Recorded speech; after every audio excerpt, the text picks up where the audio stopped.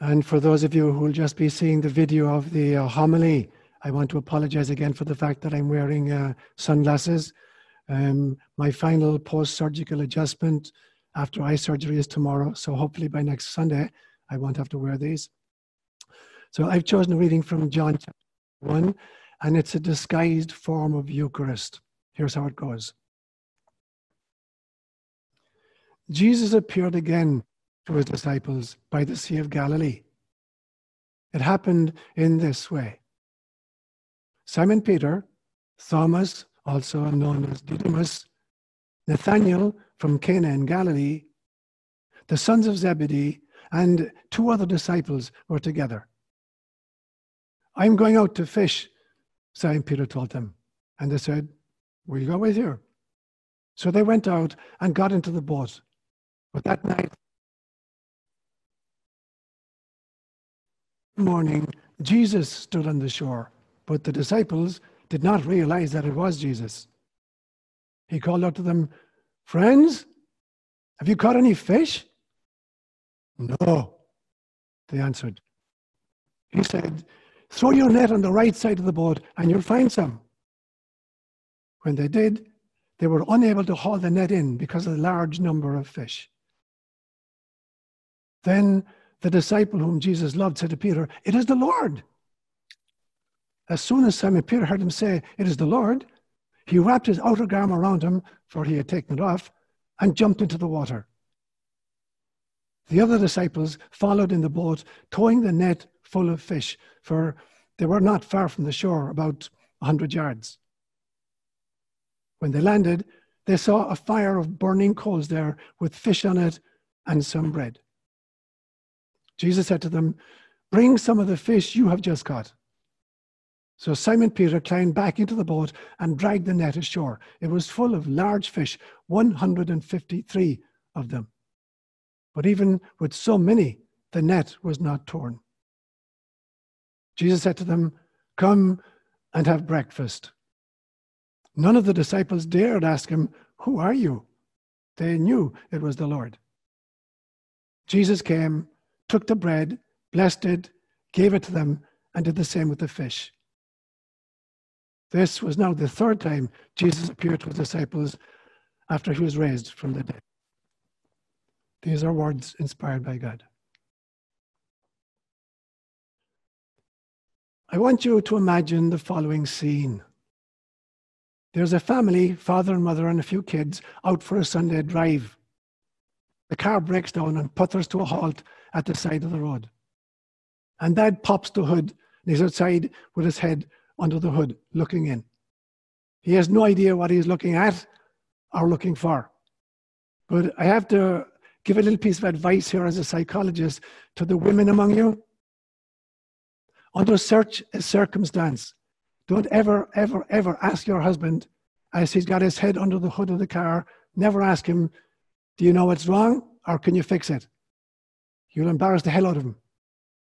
There's only one worse scenario, and that's if there's another man with him and the 2 of them are under the hood looking at it, because they probably have no idea what they're looking for or even what they're looking at. And you're going to really, in the presence of another man, you ask him, can you fix it? I'll tell you a story of that from my own experience. And Jess Sire is going to really appreciate this one. For a few years, I lived in a town in Kenya called Kabarnet, and it was on the edge of the Kerio Valley. The Kerio Valley is a spur valley that comes off the Great Rift Valley that comes all the way up East Africa, all the way actually into the land of Israel. But the Kerio Valley is a spur of that, and it's about 50 miles long and about 6 miles wide. And there's a huge escarpment going from Kabarnet down into the valley. It falls about 4,000 feet really, really quickly. And then there's 6 miles across the floor of the valley. And up the other side, on the Elgeyo Marakwet side, it goes up to 6,000 feet. And very occasionally, I would have to travel across the Kerio Valley. And when I was in Kabarnet, I had a motorbike, a Suzuki 185 trail bike. And many of the Kenya languages are onomatopoeic. In other words, they name things because of the sounds they make. So in Swahili, a motorbike is called a piki piki. And that sounds like Suzuki making noise. But in Kalenjin, it's called Kip Duk Duk, which sounds actually like a Harley Davidson. And so I had my piki, my Kip Duk Duk, and it gave me constant problems, mainly because I had no idea how to maintain it. I have no idea of mechanics, which is why I have a brother, Seamus, who's a genius at mechanics. So one day, I'm going down into the Kerry Valley, and it breaks down. And I'm right in the bottom of the valley, 122-degree temperature in a semi-desert area, and I'm cursing under my breath. And along comes a Tugan warrior, sauntering along. He may not have seen anybody for 2 days, so he's ready for a conversation. And so the first thing he says to me is, Jamge, which literally means, do you love yourself? And I tell a barefaced lie. I say, yeah, Jamge, yes, I love myself. I hated myself at that moment. I hated myself because I had no idea what was wrong, and I had no idea how to fix it. And I was hoping he'd just move on and leave me alone, because I was really, really embarrassed. But of course, he didn't. And so the next thing he says, Mambogani, is there a problem? What's the problem? And of course, I have no idea what the problem is. So I just remain completely silent, hoping that he'll move away. But he stays there, and he's fascinated. And he says, Imaharavika, is it broken? And I'm thinking, no, I just like hanging out here in 122-degree temperature with a motorbike that won't work. And then he comes up with this when he says, Pengine carburetor di Kumbaya. Maybe it's the carburetor that's faulty. Now, he probably wouldn't recognize a carburetor from a corn cob, and I wouldn't either. I had no idea what a carburetor might look like, or if that was the problem. Now, every time I read the gospel that I have just read for you, John chapter 21, and you've got 7 disciples who are really kind of depressed anyway because Jesus is gone. And they decide to do what they normally do. They go out fishing, and it's night fishing. And they spend the entire frustrating night, and they catch nothing. And they're tired and grumpy and sullen. And all of a sudden, there's this landlubber a few hundred yards away saying, guys, did you catch anything? And they give a really sullen, no. And then they realize it's Jesus, and everything changes. So that's what I want to talk about today. I want to talk about Eucharist, in a sense, in these times of ours. And I'm going to make basically 3 main points. Firstly, I'm going to talk about storytelling and ritual. And then secondly, I want to talk about the Eucharist as a trans-dimensional experience. And then thirdly, the coronavirus, crucifixion, and resurrection. So there are the 3 points I'll make this morning. I believe that once Homo sapiens emerged 70,000 years ago and developed language. Before that, Homo sapiens didn't have language. Homo sapiens emerged about 200,000 years ago, but it didn't have language. And then about 70,000 years ago, there's an upgrading with Homo sapiens, and we develop language. And I'm totally convinced that the first use to which we put language was storytelling. At that stage in world history, the typical band of humans was somewhere between 15 and 40 members. And we were hunter-gatherers, probably in East Africa, probably from where Jazeera comes, that area. That's where we emerged from. And we would sit around fires at nighttime and tell stories. And the stories, I believe, had 4 or 5 basic functions. The first function of storytelling is to share experiences. So I was out in the bush today and I saw this animal and I start describing it. It's a leopard or whatever, and I'm describing it. So I'm trying to share an experience I had. That's the first use of language. And then secondly, it's a bonding exercise to keep the group together and to create a community. Thirdly, it's a way of educating. So somebody who's had an experience is able to tell the rest of the group, to be careful. These animals are really, really fast and they could kill you. The fourth use, I believe, of storytelling is that the way in which cultures archive their wisdom and pass it on generationally, because written language won't be invented for another 60,000 years. And then finally, it was also to entertain. So we entertained each other by telling each other stories. But there are levels of storytelling. I'm going to break it just into 3 levels. There's storytelling, which is poor storytelling. There are some storytellers, and they're very poor storytellers. They basically just give you the data. Your typical teenage child is a very poor storyteller. She comes from school and you say, how was school today? Grand. And what did you learn? Nothing. Who did you talk to? A couple of people. And so there are some people, they can't tell us, they're just dragging information out of them. So for instance, in the Gospels, Mark is a very poor storyteller. I was telling you a few weeks ago that when he talks about the temptation of Jesus in the desert, Matthew has a long account. He tells you about the temptations, when they happened, what they were, what the devil said, what Jesus responded. Luke is the same. Mark says Jesus went into the desert for 40 days, he fasted, and he was tempted. That was it, end of story. So there are some really poor storytellers. Then there are good storytellers. And a good storyteller is somebody, who does three things. Firstly, they start off with some kind of a hook that pulls you in and keeps you engaged. And then secondly, they develop the plot beautifully. And then thirdly, they end with some kind of a memorable line. So that's a good storyteller. But then there are great storytellers. And the great storytellers are the people who don't just give us data, and they're not just spinning a good yarn, they activate your imagination, and you take off in your imagination. And I've said to you many times that imagination is not the same thing as fantasy. Fantasy is making up stuff that's not real.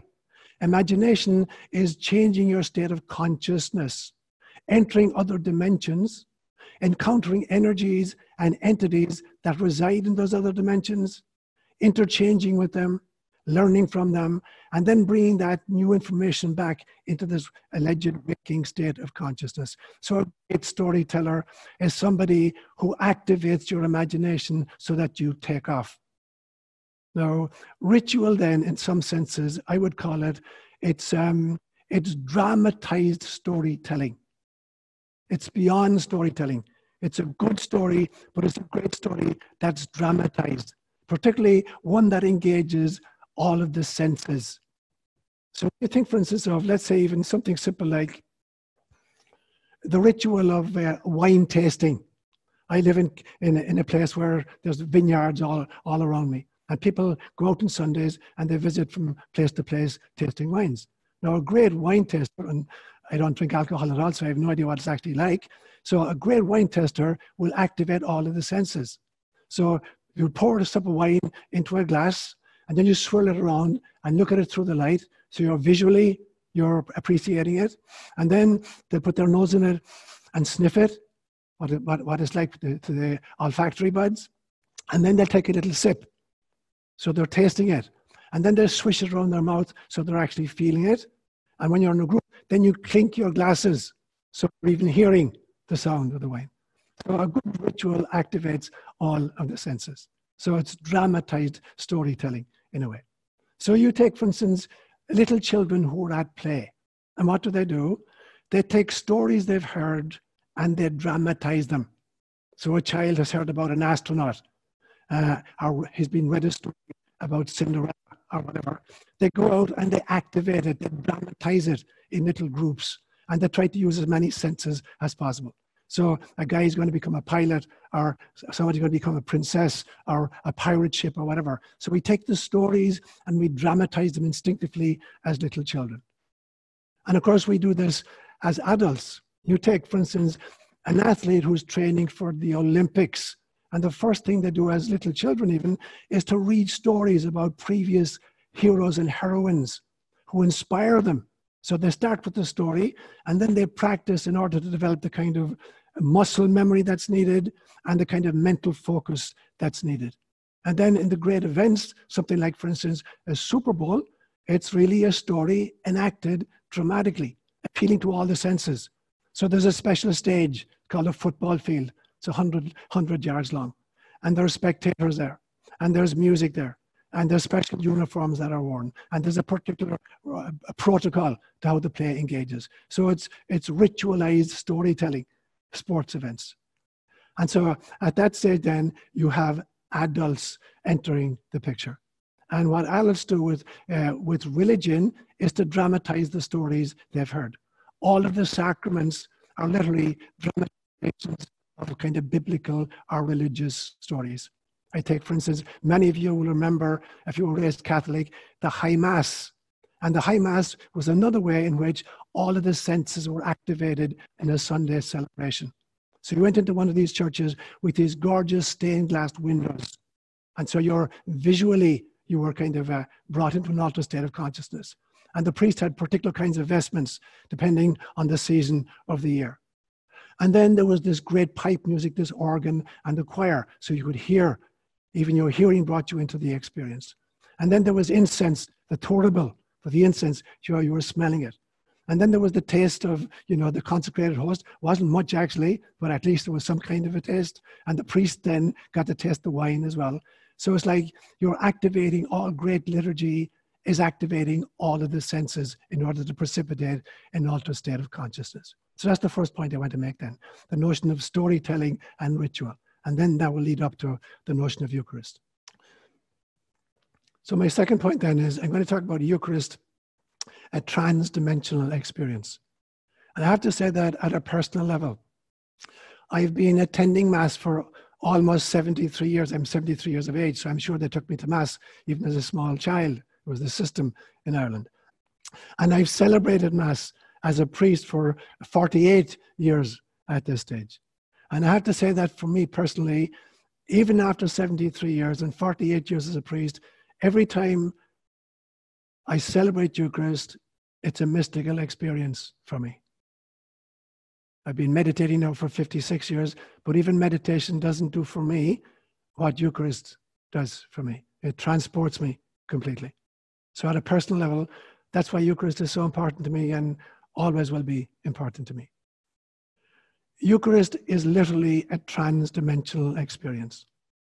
And what it does is, properly understood, properly celebrated, and properly experienced, it goes trans in everything. It's a transpersonal experience. Because in a Eucharistic encounter, you're not just yourself, you're having an experience, you're part of a community having an experience, a community that extends over time and over space.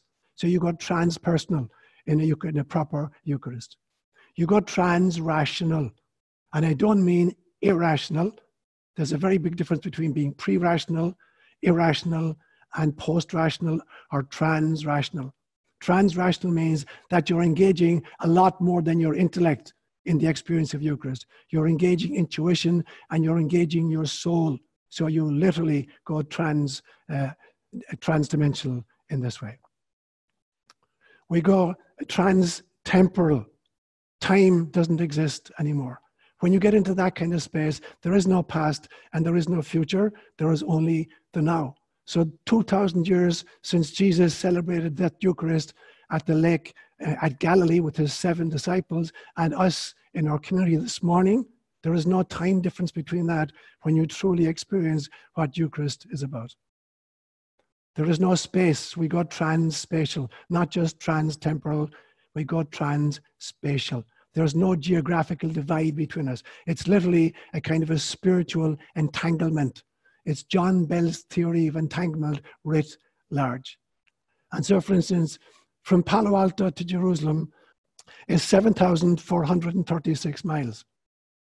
But when you celebrate Eucharist and you really experience what Eucharist is about, you don't have to travel 7,436 miles eastward and 2,000 years backward in time in order to encounter Jesus, nor does he have to travel 7,436 miles to the west and come forward 2,000 years in order to celebrate Eucharist with us.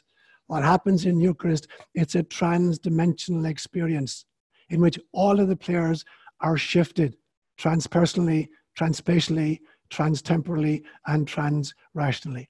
So it's a ritualized story which shifts all of us into a totally different state of consciousness.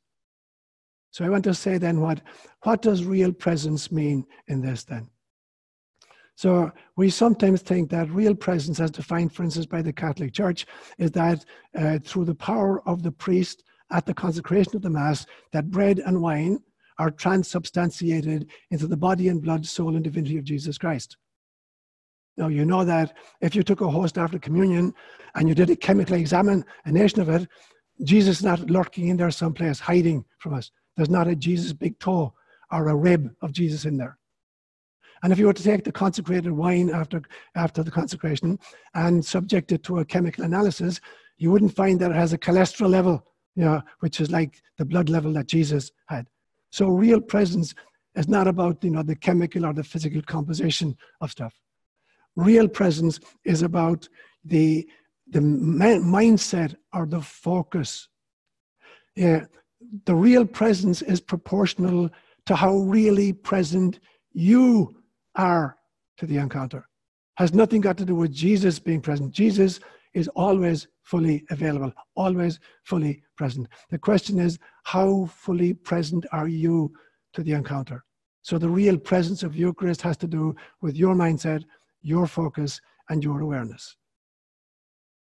I remember as a small boy growing up in my grandparents' house, and my great-grandmother was alive, whom I called Muddy. And Muddy would have these regular conversations with Mary, the mother of Jesus. She had a tremendous devotion to Mary. And she'd speak them aloud. And I'd overhear these conversations as a 4-year-old. Now, to other people, they might have thought that maybe this was just a senile old lady who was talking aloud to herself. I realized at age 4 that she wasn't senile. She didn't have any kind of cognitive impairment.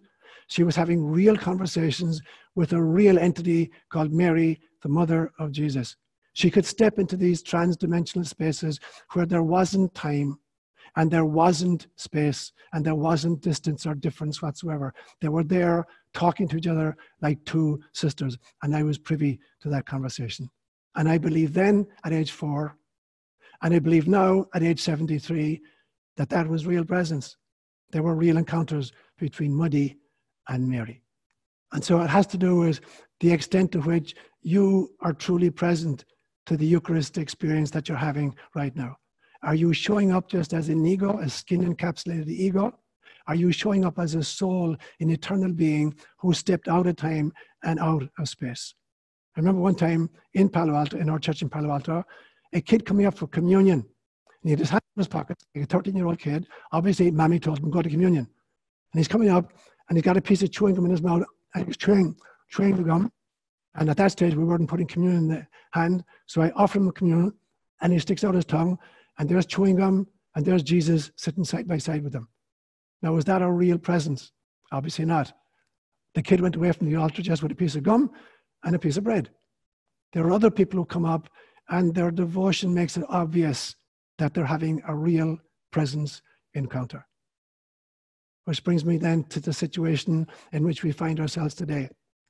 I'm going to call it the priesthood of believers. Jesus said famously, where 2 or 3 are gathered in my name, there am I in their midst. So I want to speak to all of you out there this morning who are celebrating this Eucharist at your own dining tables or in your own kitchens.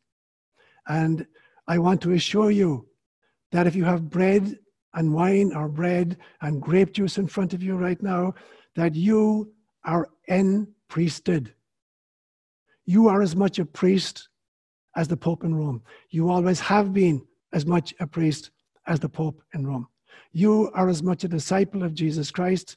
You are as much a disciple as one of those 7 who sat beside him at the lakeside. You are as much a disciple of Jesus as your local bishop is a disciple of Jesus.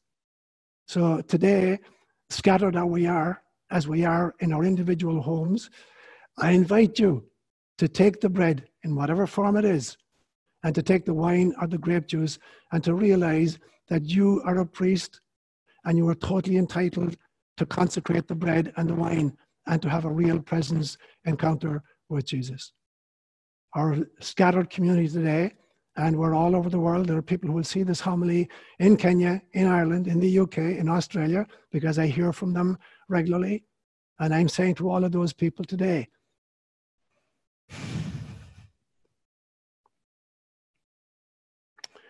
you are a priest of God according to the order of Melchizedek. You have a right to create a real presence of Jesus in your home, in your kitchen, and in your dining table. And together, we will be the cells that create this new form of the body of Christ. Which brings me to my final point. The coronavirus, crucifixion and resurrection.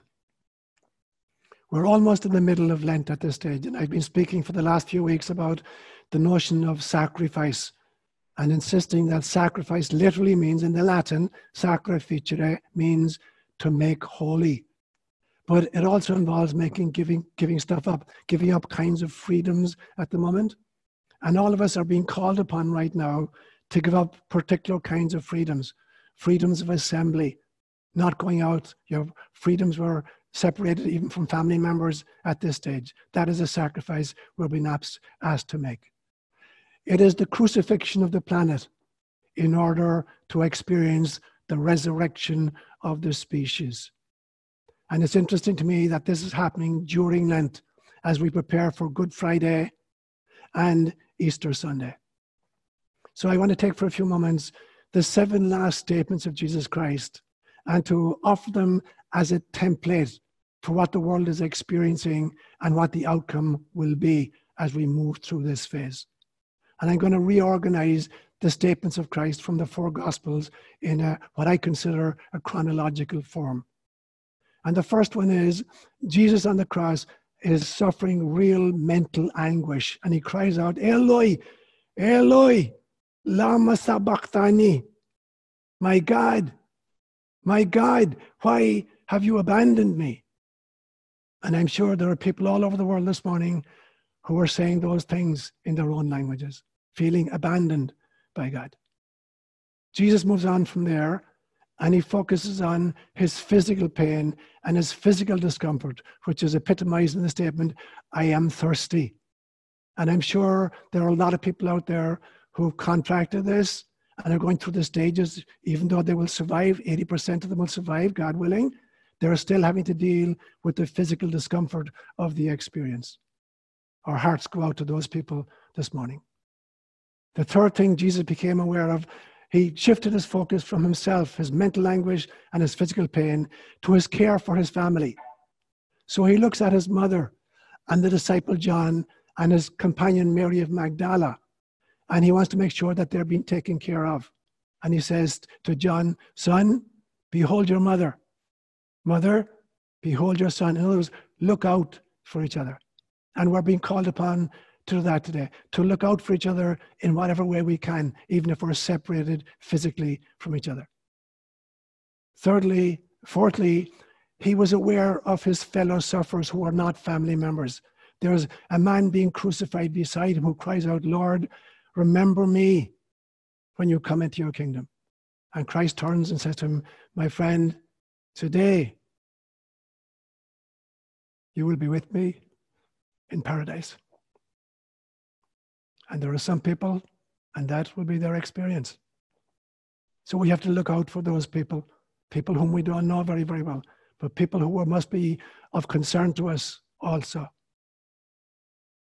The sixth statement Christ makes has to do with the fact that we have to complete our purpose. Whatever our purpose is during this period of time, we have to remain totally aligned for it. Christ will say, it is completed. That which I came to do, I've completed. I've finished it. We must be able to say at the end of this period of time, it is completed. We did what we needed to do. We fulfilled our mission of love. And then finally, the final thing Christ says, it's an act of absolute trust in God, where he says, into your hands I commend my spirit. So we are incarnated spirits, but we are spirits. We are eternal beings. And we have to commit into God's arms the incarnated version of ourselves. So as we embrace this mission and as we move through this mission, and we will move through this mission, we have to use maybe this template of Jesus Christ to guide us through this process. I am totally convinced that we are being crucified as Homo Sapiens sapiens in order that we may resurrect as Homo Spiritualis. Namaste. So Lawrence, feel free to unmute people and we'll discuss. If you wish to ask questions, please just ask them and then allow people who are speaking to complete the questions. I have a question. Go ahead. Anna. Does it work if you just have tea and not wine? So Johanna's question was, if you use tea instead of wine, it doesn't make any difference what you're using. It's the meal. It's the meal that signifies the togetherness. The meal and what's called in anthropology commensality, sharing table with somebody. That's what makes the difference. That's what transcends the state of consciousness. So it doesn't actually matter what substances. In today's story, Jesus is not using bread and wine. He's using bread and fish. So it really doesn't matter what food stuff you use, as long as the intention is there, that this is a sacred sharing in the body of Christ as Jesus of Nazareth and as Jesus of planet Earth. I have one more thing.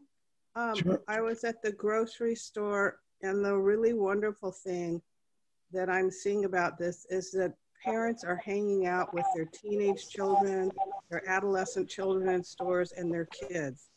I'm seeing families all together, which you never ever see that where I live, and it's wonderful. They're talking to each other and they're interacting, and it's great. So that's a plus. Beautiful. So I'm totally convinced, I've been saying this for 30 years, that we're at a bifurcation point in our evolution, between from Homo sapiens into either Homo sociopathicus if we make the wrong choices, or Homo spiritualis if we make the right choices. So I'm sure that this crisis, there's never a significant shift in human consciousness which is not precipitated by some kind of a very significant crisis. And this is significant on a global level. And the invitation to us as individuals, as families, and as a global community is to begin thinking how we're doing life on planet Earth and plan to do it differently. Yes, Sean, I had a question. Go. In community, I've always been interested in the fact that when two or three are gathered together in my name, or when any sort of sacrament, be it a beauty of nature or something, moves us to kind of a presence of Christ, what that presence means of Jesus. What is that presence? And can it be had by peoples of other faith? May not be labeled as Jesus, but I would think it symbolized or actually by the message of love and compassion talked about in the Gospels and the various readings, and the example shown there. That would be, to me, the real essence of Jesus, not some necessarily spiritual, vague presence. So great comment, Joe, great question. So in two parts. The first part is this possible for any other community besides Christians? And of course it is. I'm just calling it, since I'm addressing basically a Catholic Christian audience, I'm using kind of Christian terminology like Christ consciousness. For the Buddhist community, it is recognizing the Buddha nature of everything that exists. For a Hindu community, it might be Krishna consciousness. And so wherever there is love and wherever there's compassion, there is that kind of sharing. It's not just tied to a historical figure, Jesus of Nazareth.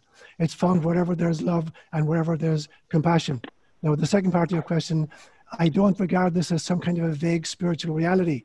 I'm totally convinced from 48 years of celebrating Mass as a priest and for 56 years as a meditator, that it is possible to access altered states of consciousness which are literally, and I'm not just using metaphor, which are trans-dimensional, in which space does not exist, in which time does not exist, in which I do not exist as an individual person, in which reason is transcended into the ability to rock a situation with the totality of the spirit, not through just my senses, not just through my intellect, but through my intuition and the soul essence itself. So for me, it's not a vague spiritual concept. It's our true home. We are spirits, basically, in spacesuits. We are eternal souls who volunteered for these incarnated, limited bodies. So there's nothing vague about a transdimensional experience. It is more real to me and more effective and more transformative to me than anything I see through my senses or any kind of mathematics I grok through my intellect. It is, for me, it is total, absolute reality. Further questions, and if you're asking questions, double check that you're unmuted in the lower left of your screen, or at the top on an iPad. Sean, this is Michael. Michael, morning. So I just wanted to piggyback on Joe's comment about experiencing Christ. And as you know, I've been studying some of Rudolf Steiner. And Steiner talks about our current time when there is the second coming of Christ in the etheric realm of the earth.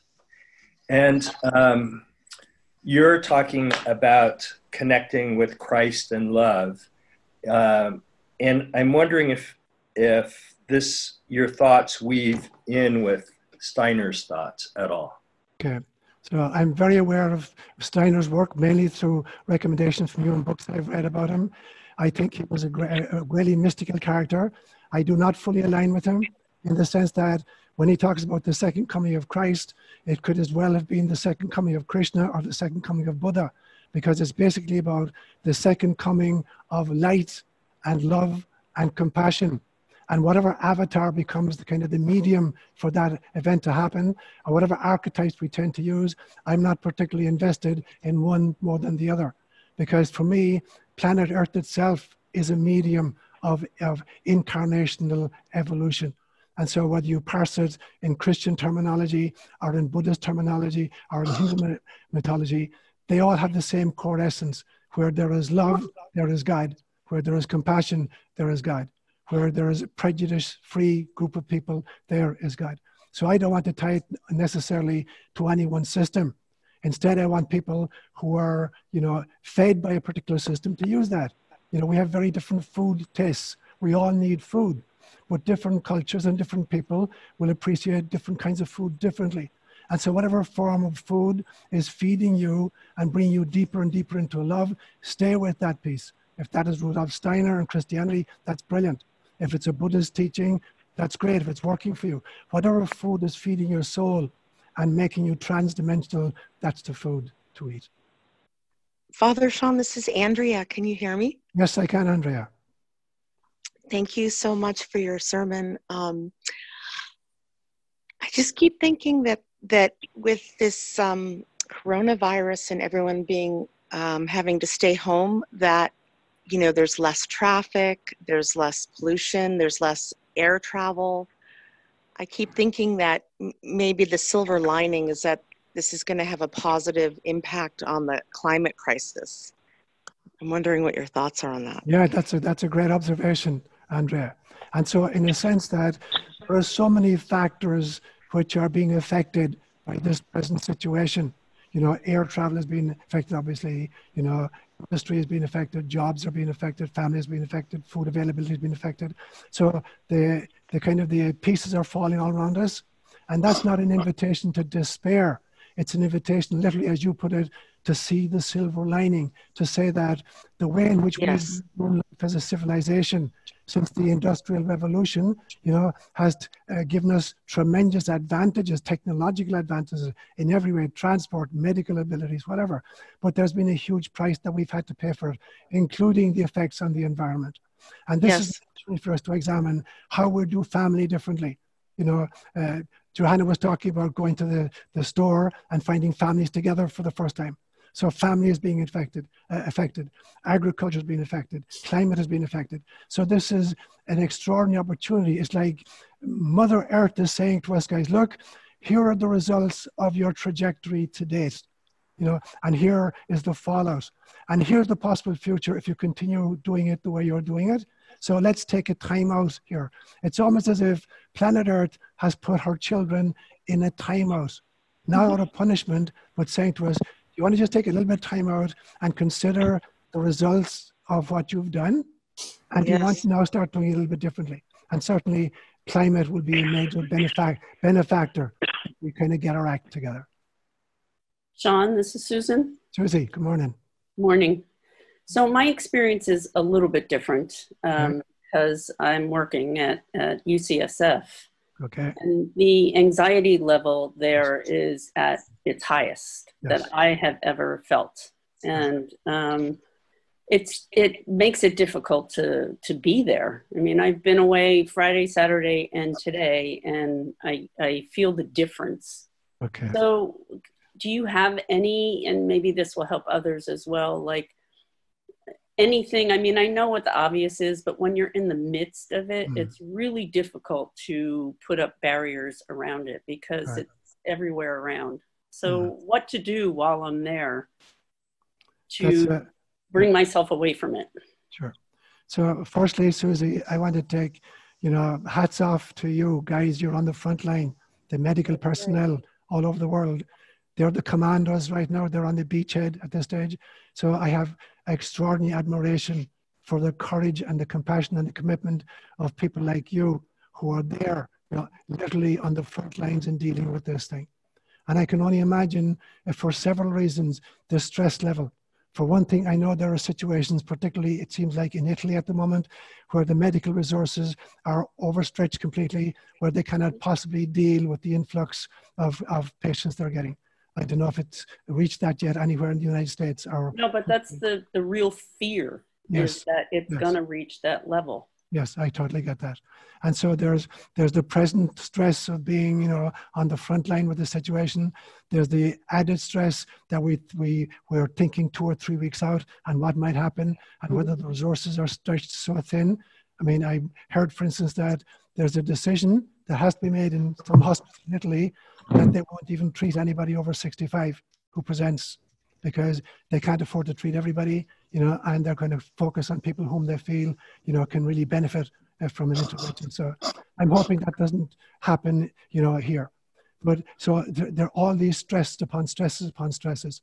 So I'm sure that, this may well be a time to introduce even prayer into the operating theater or into the kind of the triage or whatever, where people will be much more open at this stage to realize that there aren't human solutions which are adequate to dealing with the epidemic or even with the anxiety generated by the epidemic, and therefore accessing a deeper part of ourselves and of each other, of even inviting people to pray with us before we begin our work day, or even praying during interventions.